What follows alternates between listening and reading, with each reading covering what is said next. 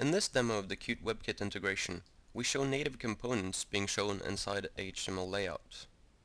The native components allow interaction with the web environment, which is not possible when using a simple web component. When using the brightness button, a slider will appear.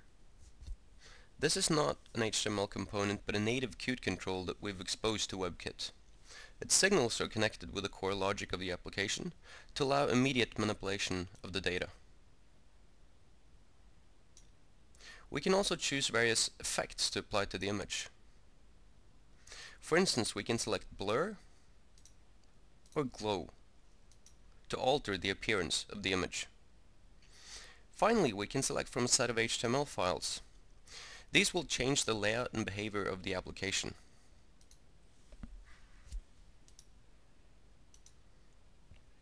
In this example, the HTML files are local, but they could just as well be stored on a remote server.